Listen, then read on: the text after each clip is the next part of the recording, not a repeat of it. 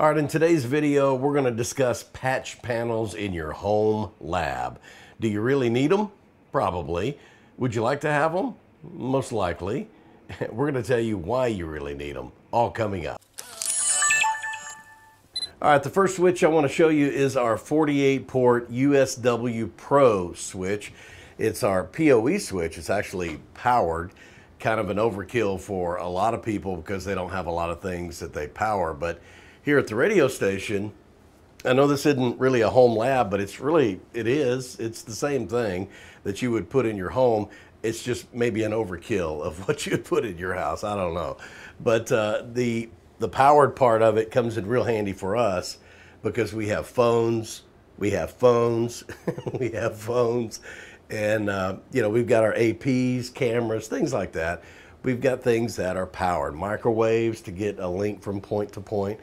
So we need the powered switch. It was a little bit over the top as far as money goes, but when you need it, you need it. Also, there's a little bit of room for expansion in here as well. So we're not going to be running out of room anytime soon, but we are able to add some new things, and that's really nice. But for what you tuned in for on the patch panels, this is the way that I do all of our patch panels. In fact, even for other customers or anything, this is what I will do when I do something like this, because I just like cable management. I like things strapped down. I like things to look good, to look like it belongs, the way it's supposed to be. And this method right here just works so well. I like to use the Keystone.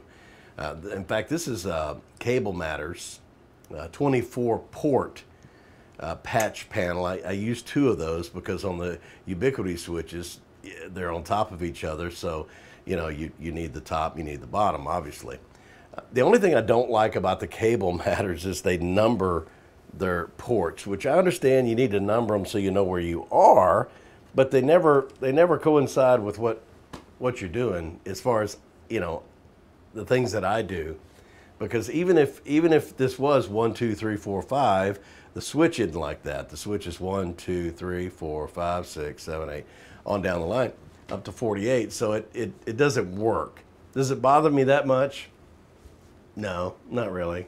It doesn't. It's okay. So we're not even going to worry about that. But anyway, the Keystones are fantastic. Everything terminates in the back, goes to wherever it is, all the outlets and everything that we have out there. Works really, really well. I love the fishbone pattern that that you get when you do this type thing. These are 6-inch jumpers, so it just makes it beautiful when you set something up like this. Now, what I do is I'm using black here because this is the black switch. I name all my switches, like this one here is the USW 48-port black, in parentheses. The next switch that I have that may be in another building, another place, it may be all green or all yellow or all red. And I call it red or green, yellow, whatever the color is. And that, when I'm just looking at the interface, I see it better, and I know where my stuff is. So that's the reason I do that. This is called the black switch. That's why it's black. And you may say, well, why do you got a red jumper down here? Well, that's because coming into this radio station, we have actually two outside sources of internet. We have two links coming in. One is our general link. It runs everything, phones, APs, computers, everything. And that's most of the switch right here. But the other link is our audio link, and we send all of our audio feeds out of the studio out that way through networks. And we need something that's dedicated, because if you know anything about radio, off the air is not good. So we need something really reliable, and we need something that's not going to be somebody downloading something and cause a hiccup to where the audio hiccups. Can't have that. So anyway, there's two networks. The jumper right here, the reason I have this is because this is on a port that actually goes to a PC that I use for general use. When I need to go to that audio network, we don't have anything going to that network except this one piece right here. And in fact, I can undo it. And when I need to go to that audio network, when I need to go to that modem from that PC, I just come in here and switch it, because these are my two networks right here for that PC. So now I'm on the audio network on that PC. And if I unclick it, put it back over here, now I'm on this network for that PC, back to normal. But it's very rare that I go to that network to have to do anything, so it's not that big a deal. I know some of you would say, oh, well, there's better ways of doing that.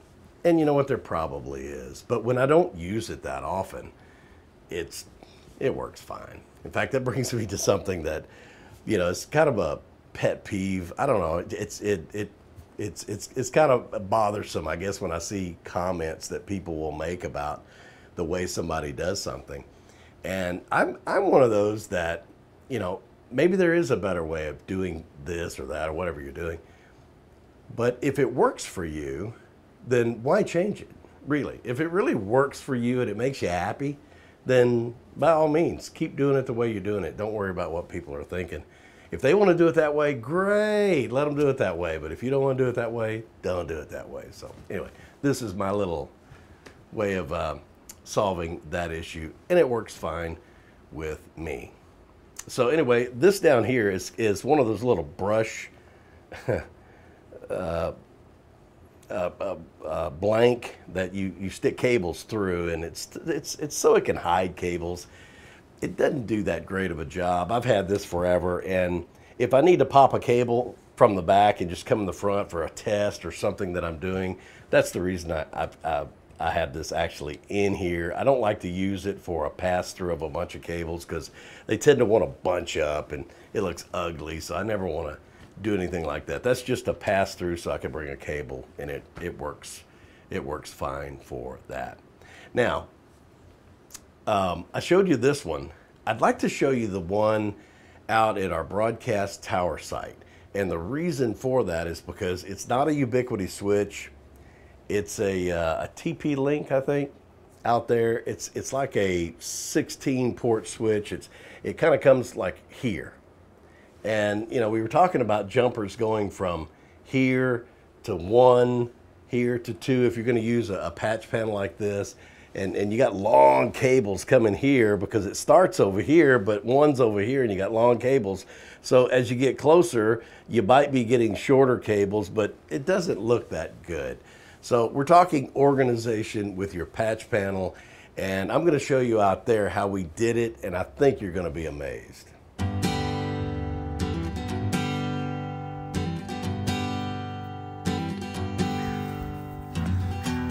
All right, this is a perfect time to ask you to like and subscribe. Follow our channel. You can hit that bell notification up at the top, and it'll let you know when the next video comes out.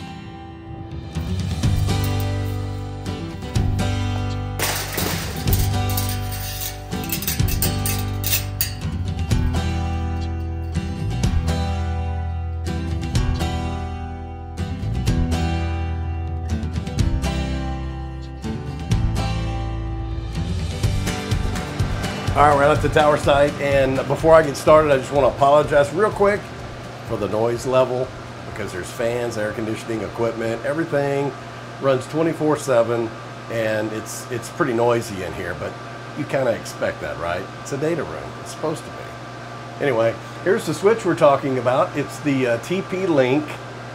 It's the 16-port gigabit switch, and it works perfect out here. You might be thinking, well, really, why don't you have a Ubiquiti out here? It's because we only have 6 things plugged into it. It's just not enough for me to warrant buying one for out here, when all we need it for is just to log into a piece of equipment, maybe do a firmware update or something like that, something simple, maybe reboot something. So we just don't need a dedicated switch right now for this location. So this TP-Link, we had it, it works fine. We get to our tower site from the studio at the radio station, back at the radio station. We get here on a cradle point. We Also have a microwave link as well that's used as a backup source for us. So we actually have two links coming in. The cradle point is the one that's used 99.99999% of the time. I always wondered why first responders used it in all their vehicles. Now I know. It just works. But we're on a VPN that actually comes out here to give us our network capabilities at the studio as well, so we have it in the same place. Anyway, let's get back to the switcher. This is what you tuned in for. The TP-Link 16 port.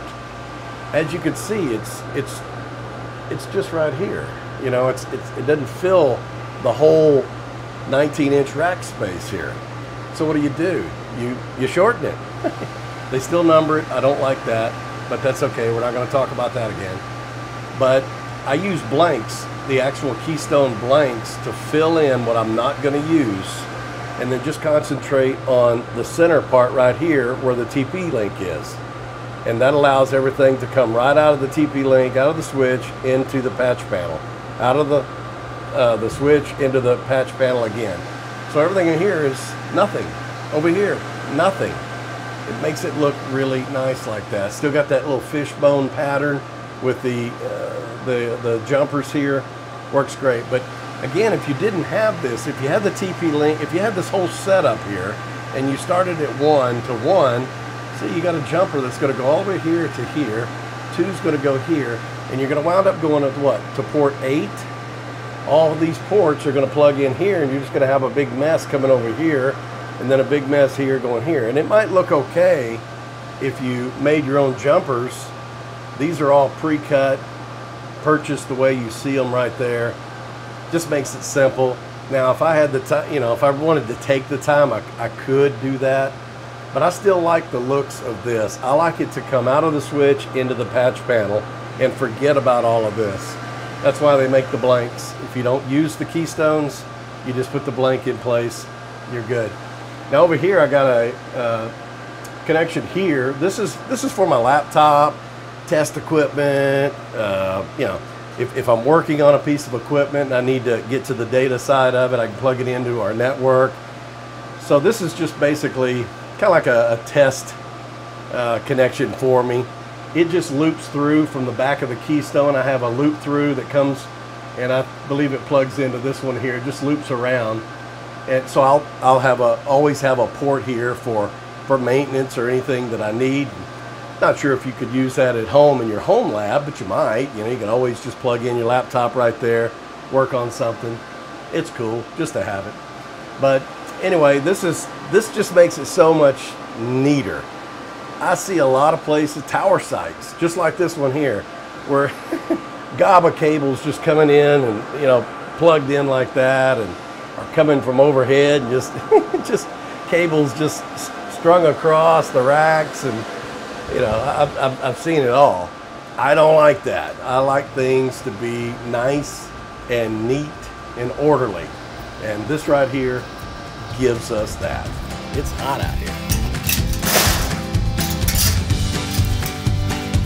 It's 105. Woo.